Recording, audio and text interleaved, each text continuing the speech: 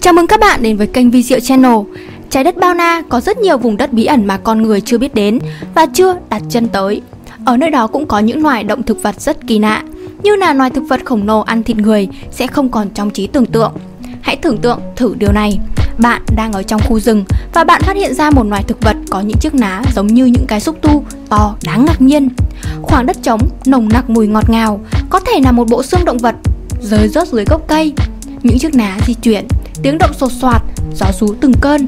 Bạn tiến lại gần hơn, và dường như cây đang khao khát bạn. Bạn sẽ làm gì đây? Trước tiên, chúng ta cùng nhau tìm hiểu về nó nhé. Cây ăn thịt.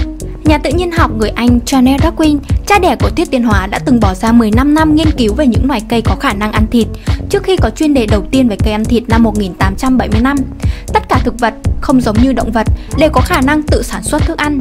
Chúng lấy carbon dioxide từ không khí, nước từ mặt đất, ánh sáng từ mặt trời và tạo ra thức ăn thông qua một quá trình gọi là quang hợp. Ngoài ánh sáng mặt trời, carbon dioxide, nước và cây cần một khoáng chất nhất định để tồn tại. Chúng thường đẩy ra khỏi mặt đất thông qua rễ của chúng. Tuy nhiên, sinh sống trong môi trường khắc nghiệt và nghèo chất dinh dưỡng như đất mỏng, sỏi đá, đầm lầy chua, cây ăn thịt buộc phải thích nghi với điều kiện sống kham khổ bằng cách trở nên xinh đẹp, hấp dẫn. Thay vì lấy các khoáng chất cần thiết từ đất, chúng bẫy động vật, chủ yếu là côn trùng, và lấy chất dinh dưỡng từ cơ thể nạn nhân không may. Chỉ với cách đó, chúng mới có thể tạo nên những cái bẫy ngọt ngào chết người.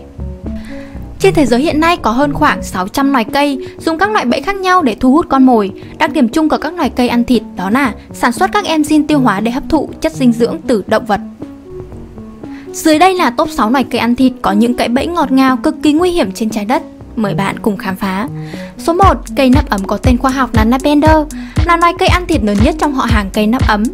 Nó mọc trong các khu rừng mưa ở Đông Nam Á, như một cây nho có chiều dài lên đến 15 mét.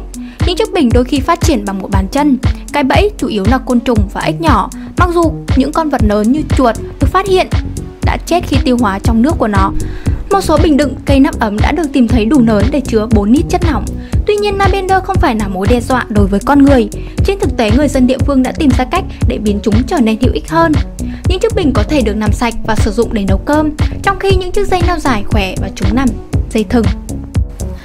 Số 2. Hoa xác chết có tên khoa học là Amorphina titinum, loài thực vật gây ra những tin đồn được cho là loài hoa lớn nhất, đẹp nhất trên thế giới, trông giống như một thứ gì đó có thể ăn thịt người.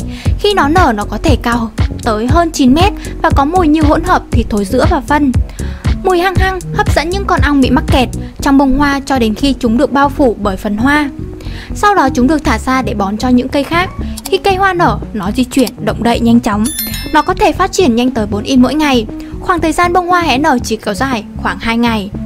Mặc dù hoa xác chết rất giống như bạn tưởng tượng về một loài thực vật ăn thịt người, nó thậm chí có mùi như ai đó bị chết bên trong, nhưng nó không phải là loài hoa ăn thịt người.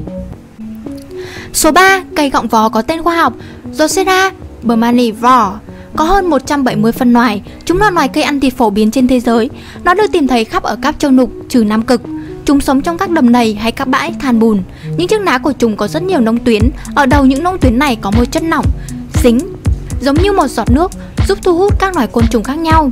Đó chính là cái bẫy. Nếu côn trùng sa vào bẫy và cố gắng kháng cự thì sẽ chết trong vòng 15 phút do kiệt sức, và do các chất nhảy bao quanh sẽ khiến chúng bị ngạt thở. Những chiếc nông tuyến của các cây bắt đầu tiết ra chất tiêu hóa và bắt đầu tiêu hóa con mồi. Con mồi sẽ bị ăn hoàn toàn trong vòng 1 đến 2 ngày. Trong khoảng thời gian đó, những chiếc nông tuyến sẽ không thực hiện bất kỳ các kích thích hóa học nào khác hay ăn những con khác, và chúng sẽ trở lại vị trí ban đầu.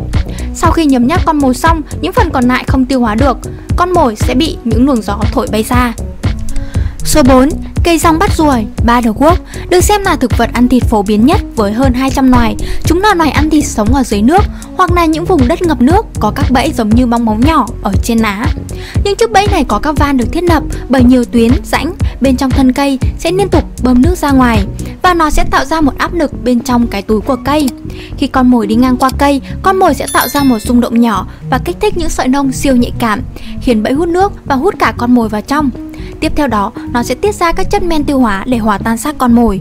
Các chất dinh dưỡng từ con mồi này sẽ được tiêu thụ trong khoảng vài giờ. Sau đó, loài cây được mở ra cho nước vào, bơm phồng cái bẫy như lúc ban đầu.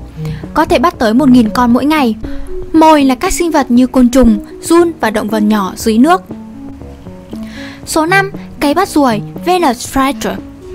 Bẫy chuột của thần vệ nữ trông giống như một chiếc vòng tròn nhỏ bằng những chiếc lá kỳ lạ nằm sát mặt đất. Đôi khi nó được đứng đầu bởi một thân dài với những hình bông hoa nhỏ nhắn màu trắng. Những loài thực vật này thì rất là kỳ lạ. Dân gian cho rằng chúng đến từ ngoài không gian và chỉ mọc gần các vị trí của hố va chạm thiên thạch. Sự thật là loài này không đến từ hành tinh thứ hai, từ mặt trời, mà đến từ Bắc và Nam Carolina. Những chiếc lá kỳ lạ của nó, một thùy ở cuối trông giống như một chiếc vỏ sò màu xanh lục có răng.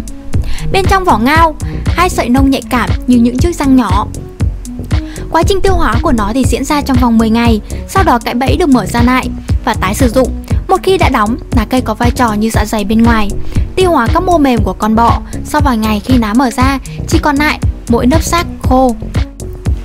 Thông thường, một cái bẫy hiếm khi bắt được 3 con mồi trong suốt vòng đời của mình. Số 6. Cây cỏ bơ Butterworth sử dụng hệ thống bẫy giống như những giọt nước trong lành đậu trên lá. Cây cỏ bơ dễ dàng hấp dẫn những vị khách vãng lai muốn dừng chân nghỉ ngơi và thưởng thức những giọt nước trong lành ngọt ngào. Con mồi đâu biết, những sự dịu dàng nhẹ nhàng đến từ giọt nước đó chính là những giọt keo có khả năng tóm chặt và giam hãm chúng. Cái chết sẽ đến nhanh khi cỏ bơ liên tiếp ra nhiều chất keo hơn nữa để bao bọc con mồi, khiến chúng trở nên ngạt thở và đau đớn từ từ. Quá trình thưởng thức món ăn của cỏ bơ bắt đầu cho đến khi nó hấp thụ toàn bộ dinh dưỡng và nó bắt đầu nhả dần dần ra. Qua tìm hiểu chúng ta mới thấm thía câu nói mật ngọt chết ruồi phải không nào? Bạn thấy chúng như thế nào? Để lại ý kiến dưới đây nhé. Chúng ta mua loại cây này về làm cảnh thì có thể khám phá, tìm hiểu thêm những điều thú vị cũng được đấy nhỉ. Thế giới tự nhiên quả thực có vô vàn điều thú vị đầy bí ẩn mà chúng ta chưa biết hết. Hãy ấn đăng ký kênh và ấn thích để cùng nhau tìm hiểu nhiều điều kỳ thú tiếp theo nhé. Cảm ơn các bạn đã quan tâm.